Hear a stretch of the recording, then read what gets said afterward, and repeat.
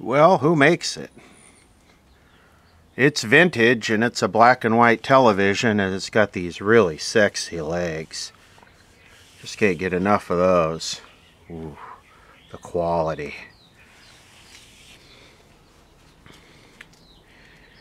Anyway, for your personal enjoyment, here we have...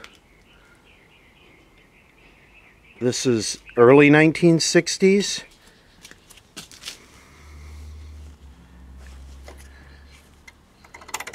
Ooh. Listen to that silky smooth. Try that.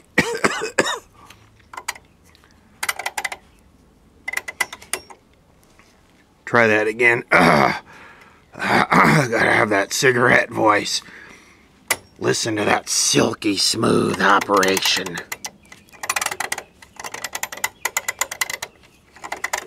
Fine German quiet glide engineering.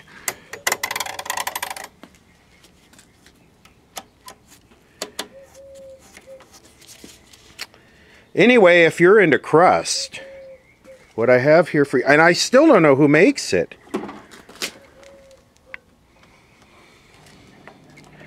Anyway, this is going to be a doomed resurrection, I think. We're going to do an analysis on this vintage black and white 1960s tabletop portable television. Okay, well, it appears that it's a General Electric, and it was made in the USA. It's going to need something... Ugh. Boy, I'm really struggling today. Boy, look at that big black beauty right up there in plain sight. Look at that.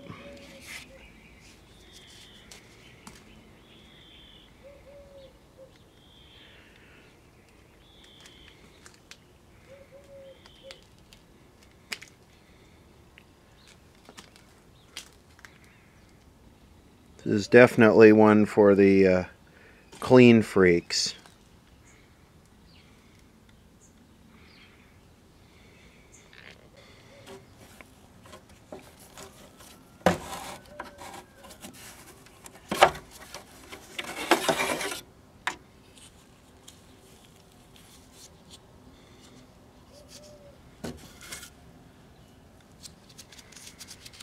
Anyway, what is this?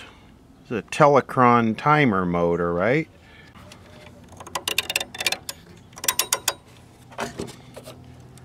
So what did this have? You could set a timed turn-off with this thing? What kind of gimmick is that? Somebody marked all the tube numbers on this.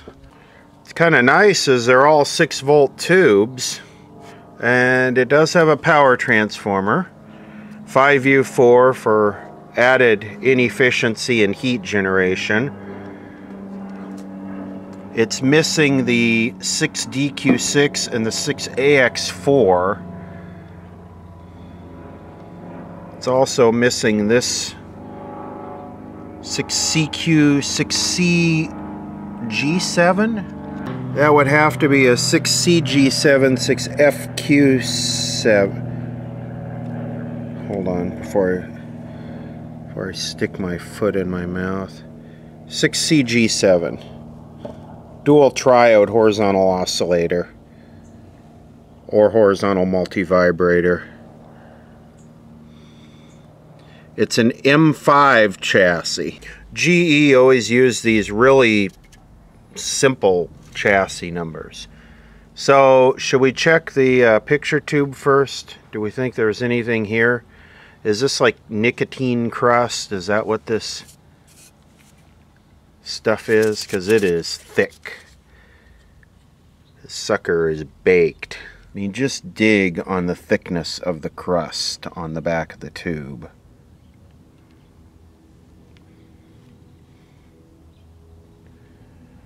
Do I dare pull that off? There's always a bunch of mystery on how to read these things, and I'm sure I'm going to get it wrong. But green, gray, orange, so 583 and then white, which is 9, so 900 volts. So 0.058, I'm probably getting that wrong, because the colors have probably changed over 80 years.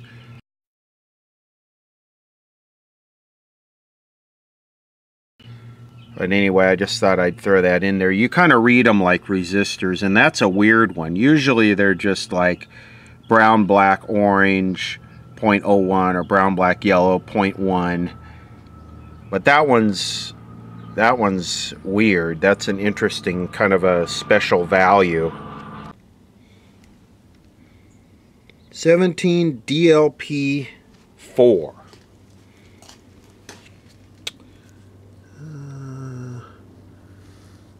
Digital light projector, DLP4, 6.3 C3.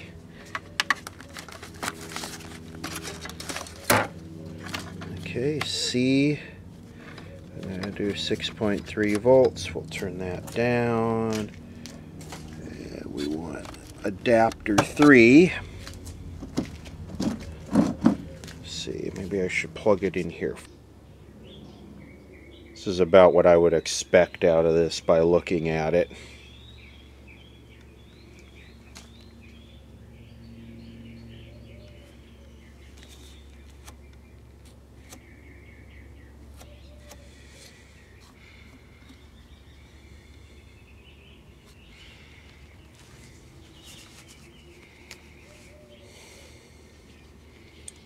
See what we can do here. Get the old Telefono out.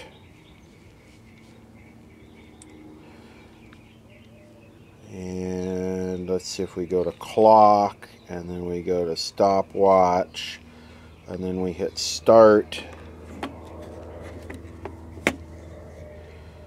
So let's come back to this in a little while.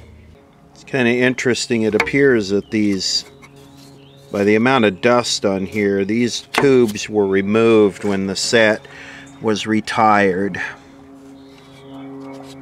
Oh, that was not what I wanted to do.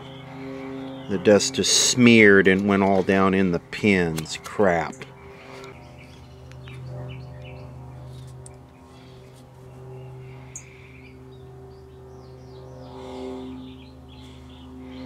Coming up, but it's not. Obviously the set was retired because the CRT was dead.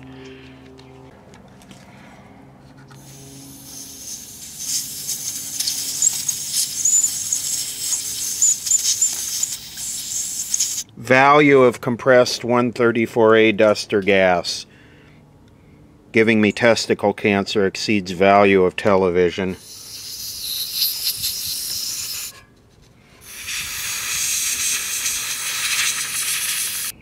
Yeah, well, I'm a little bit surprised. I'm only on 6.3 volts. I'm not up above it. But you're not going to get any cutoff on this. Not at all. Which means it's going to have a crappy picture. But I'll let it keep baking. And the airplane says, like I say, I haven't rejuvenated or done anything with it, so we're going to give this a shot. We'll get a picture on it. It's not going to be anything but a cloudy mess, but hey, we'll be able to dial in on some propaganda. Maybe we'll be able to get channel 6 analog before they cut it off. So I need to try and find a 6FQ7, 6CG7, 6AX4, which is a damper, and 6DQ6, 6BQ6. Any of those will work. I have acquired the necessary vacuum-filled transistor bulbs to populate. Safety first with extra airplanes. I'm going to just do a dim bulb here.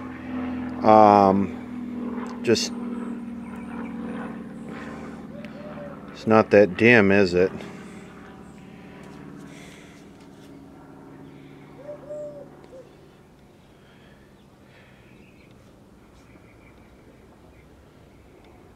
What is this? 68 watts. 130. It is getting dimmer, isn't it? Maybe what I should do is I should parallel my meter with this so we can watch the voltage. I wonder... So is this...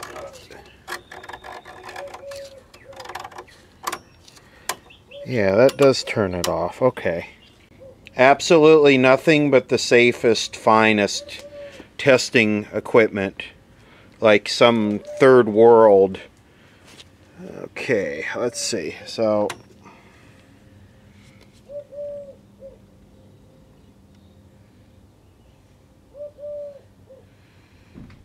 What's his name should send me, you know, I get all these Chinese companies that want to send me all this stuff to review. You know, what's his name should send me one of those meters he makes with his name on it.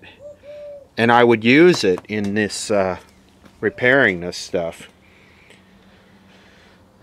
And you should say, well, why don't you just go out and buy your own? Well, you know, I have plenty of meters. It would just be nice to support another YouTube channel, a fellow YouTube channel, by displaying his meter for sale, because then maybe other people would buy it and the proceeds would not be going to China.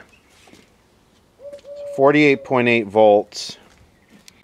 I should say all the proceeds would not be going to China. So look at this old cheesy paper filter capacitor in here. Here's another one. Just the cheapest stuff that GE could possibly source they used in these. So let's go up. Let's see, what is this one?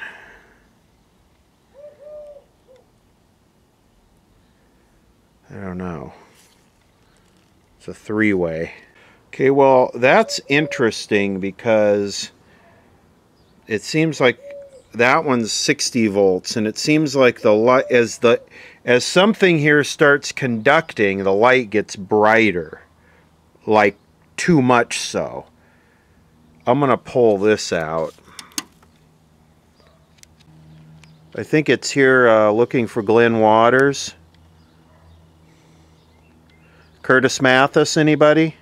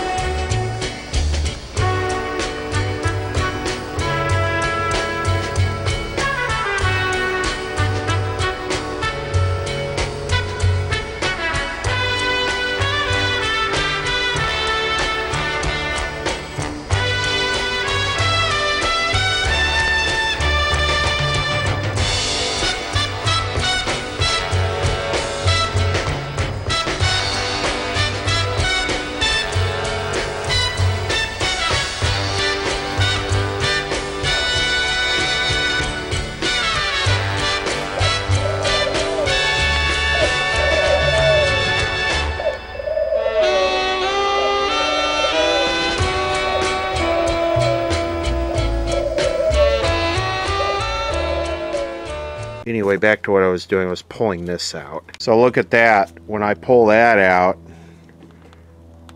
the voltage goes to 90. Damn bird really wants some attention. Come on, say it again.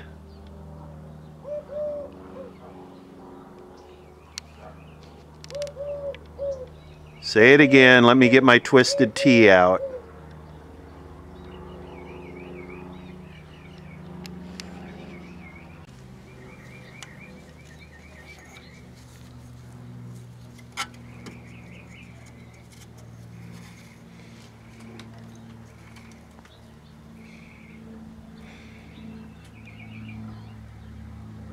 And you see as the tube starts conducting, see how much brighter it gets? So I wonder how much current the filament uses. Does the filament use like 20 watts?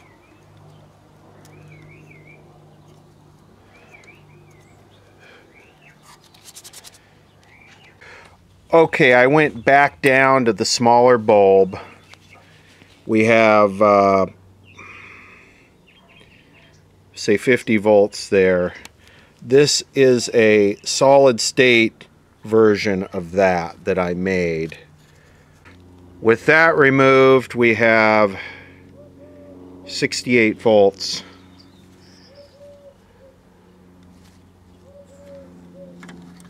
Don't try this at home, kids. Here we go. 3, 2, 1.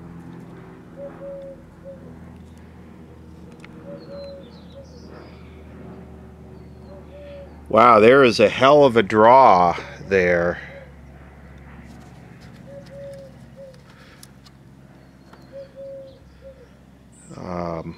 On the B boost, the B voltage, B plus, not the B boost coming out of the flyback, but the actual B plus.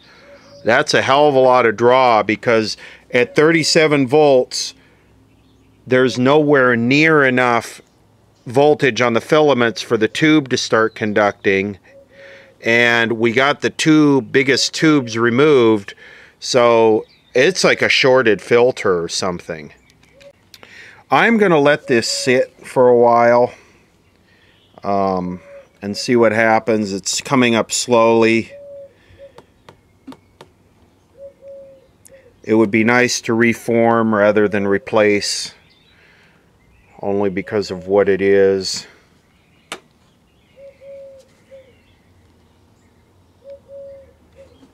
It's coming up.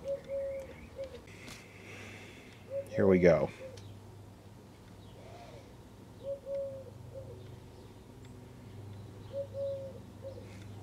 Kind of shaky today. There we go. Give it 10 minutes. It's at 47 volts now. 22 minutes. We're up to 55 volts. I'm going to go up to the next size light bulb. I'll let it sit for 5 minutes, and I'm going to take the thermal infrared camera and we'll see where the hot spots are in here. Okay, with this light bulb, this is a bigger one, where it's about 70 volts. And that still seems, I don't know, there's quite a few filaments in here. We have two things competing for electricity in here. We have, or for current, electrons. We have the tube filaments, and we have the B plus. So we do have 1, 2, 3, 4, 5, 6, 7, 8, 9, 10, 11 transistor saturated vacuum bulbs competing for electrons. But this thing, the majority of it seemed to be going through there. Maybe not so much now, because if I pull that out, I only go up to 90 volts. If I put it in, I go down to 70 volts. Well, we'll still take the thermal camera to it and have a look.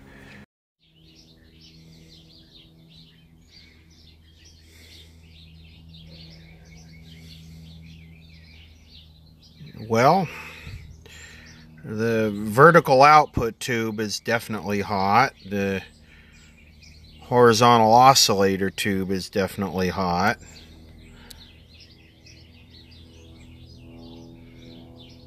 I don't see anything with that capacitor, and that capacitor there looks cool. Ooh, there's something back here that's hot. That is a resistor right there. That looks like a tube socket.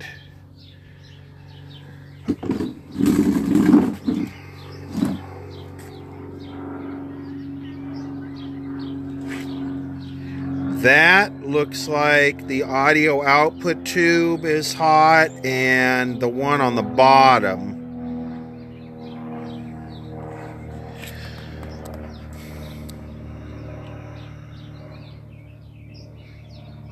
So we're pulling a lot of current through that tube there, and we're pulling a lot of current through that tube there.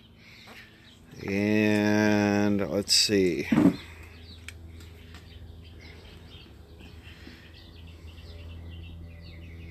That resistor is pretty toasty.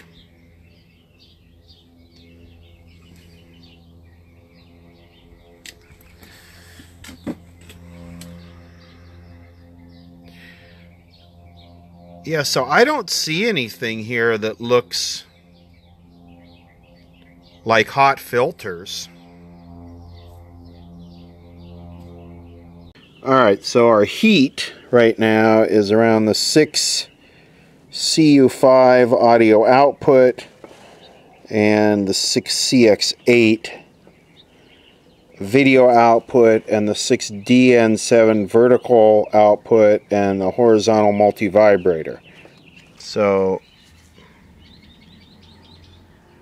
it's pretty toasty. Just warm. Just warm. It's hot. Okay, so I don't see anything here. It's warm. I don't see anything here that's smoking. I've gone up to the 150. I've got 101 volts across the line and climbing. That should be a pretty hot B+ with that solid state rectifier. You don't want to put one of these in here really, because your B+ will go up like 40 volts.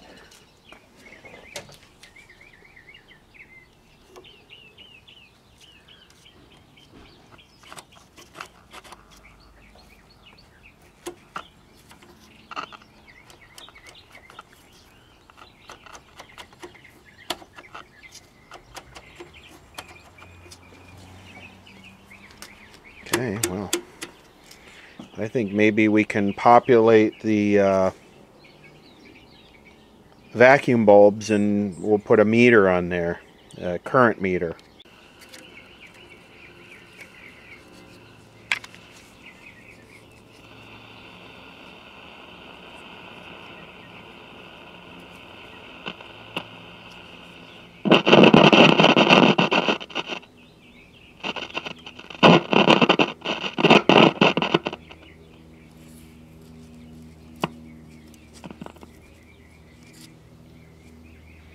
Actually, you know what? This might have the thing where it uses the B-boost off the flyback for the detector tube, so we might not get static or tuner performance until we get high voltage. Okay, you know what? Hell with it. This one says weak on it. See what happens. When that starts conducting, it should really start drawing some current through there. Voltage on the line is 100. Again, don't try this at home, kids. I have zero fear of electricity, which is probably not a good thing for.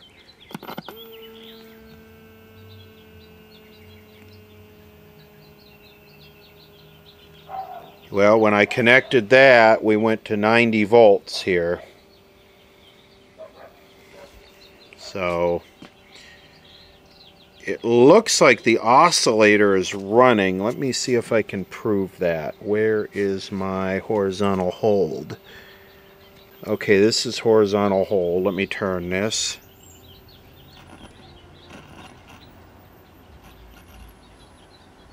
And I can hear it.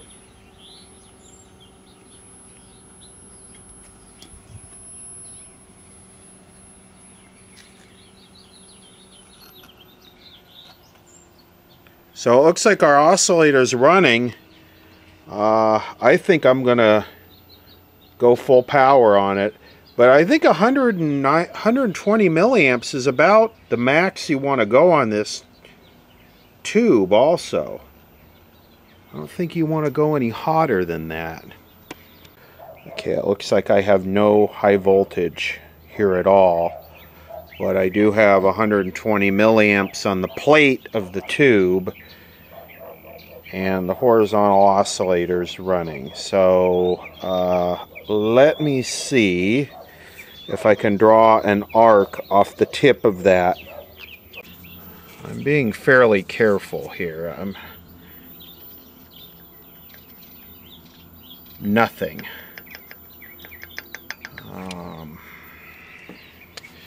So again, I am current limiting with this. This is better than a Variac because it's actually actively riding the amount of current flowing into the set. And right now I have 89 volts across the line cord, and I have 120 milliamps plate current on the horizontal output. Like I said, I think the horizontal output is supposed to have around 90 for a 6DQ6. I could be wrong with that. Or is it a 6DQ5? I always get them mixed up. It's a 6DQ6. And the horizontal oscillator is running because I can turn the frequency and hear it.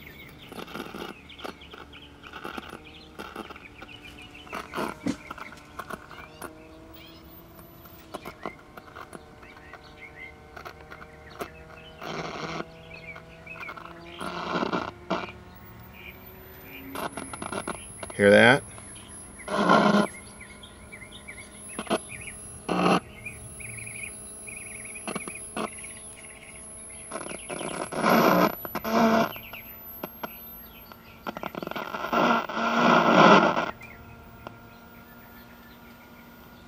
Wonder what this is right here.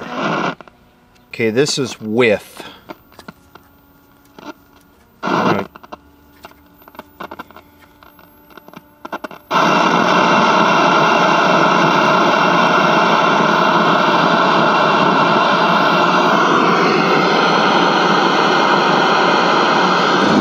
I don't know what just happened there.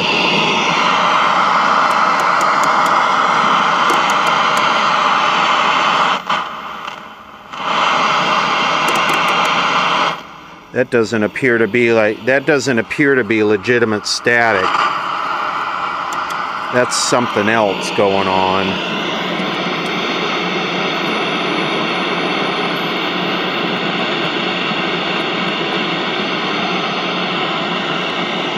So we're going to ignore that because that's not legitimate.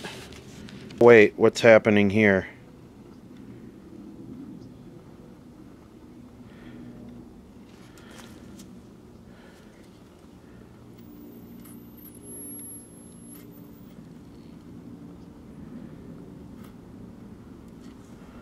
Okay, something's wigging out here.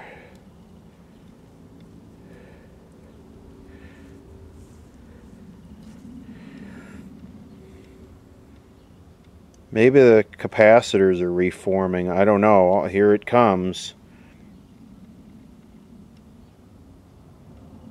Okay, our line voltage is 90. Our high voltage is 6,000.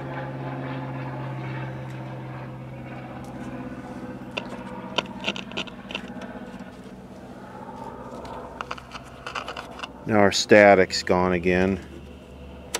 And the cathode current is, plate current's coming down. I don't know what happened there, why it just started going. Maybe I'll juice it here for a moment and see what happens. Professionalism.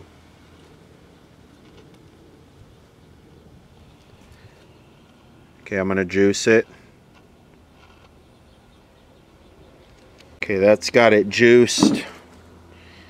We're only at 10 kilovolts. I think the book said this CRT takes 19. And believe it or not, we actually got some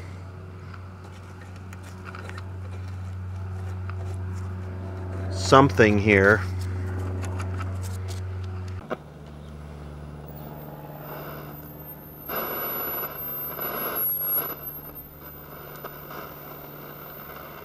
Yeah, that's got the high voltage cranking, but it's also got the plate current way high. That capacitor back there might be the boost filter, and it might be reforming. That's why what's happening with the high voltage we see happening.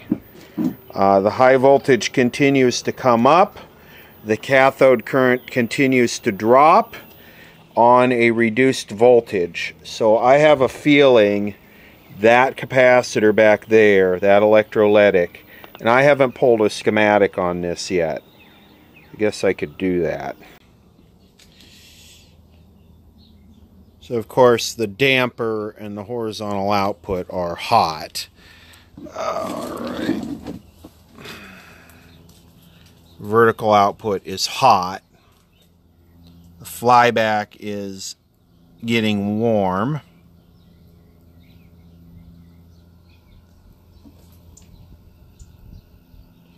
Ooh, that capacitor back there looks like it's getting warm.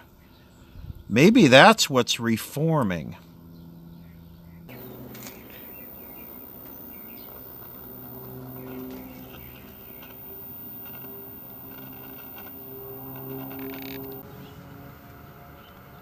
Still no activity from the tuner. I'm going back to the current hog here, and I'll jump this out and we'll see what we get. Because with this, your B plus is going to be much closer, and look at the difference. Instead of 170, it's only 120. So yeah, you can't just go and sub this out on a TV like this. You can do it for testing purposes. You can use these. You could do these with radios, but you have to add a drop. If I could only learn to talk, you can do these with radios, but you have to add a dropping resistor. Well, a TV uses too much power to add a dropping resistor. You'd end up with a 50 or 100 watt dropping resistor dumping loads of heat. You really need to take some windings off the transformer. So 15 kilovolts, 110 milliamps, that might be a tad on the high side. And we do have, it's actually fairly bright, but there's no activity from the tuner. None whatsoever.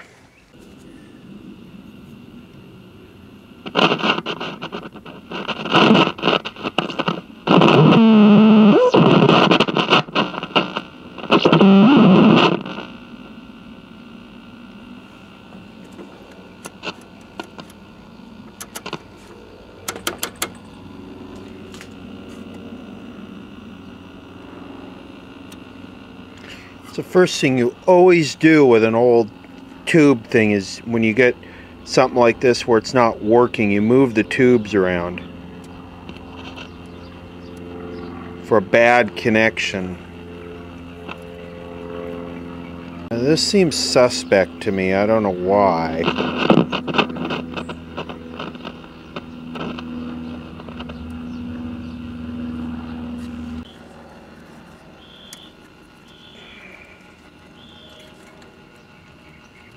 Something you always see me do is, more often than not, you get a crusty tube socket, and it's just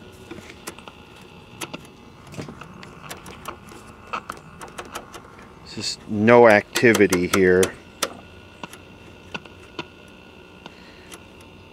This is first IF. So it comes out of the tuner through this coax line here. First IF, second IF, third IF. And it's weird, there doesn't seem to be any activity there at all.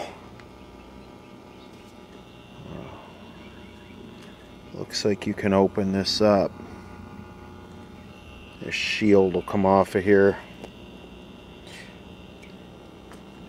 Yeah, we do have a raster here. See if I can adjust that.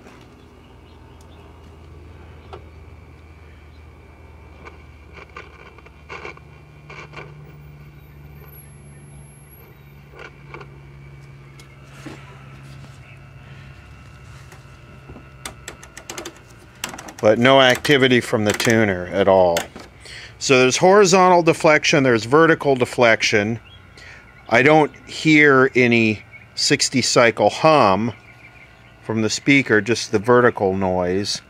The high voltage, according to the book that comes with the picture tube tester, is a little low. Okay, so to go any further with this, we're going to do a part 2. At least the sweep is kind of resurrected, and we might be able to get away with not changing the filters. We have a front end problem. We have no activity through the IF section or the tuner. It really seems like it's more maybe in the IF, because should be, if I move these tubes around, we should get a little, I would think we'd get a little scratchy from something, and we're not. So next step is to get the schematic. I'll grab the Sam's book real quick and I'll look up what an M5 is. M5 465-1. Hope I have that. And it has a dot and a hashtag symbol. Dot denotes black and white TV. Hashtag denotes Sam's publication out of print. Okay.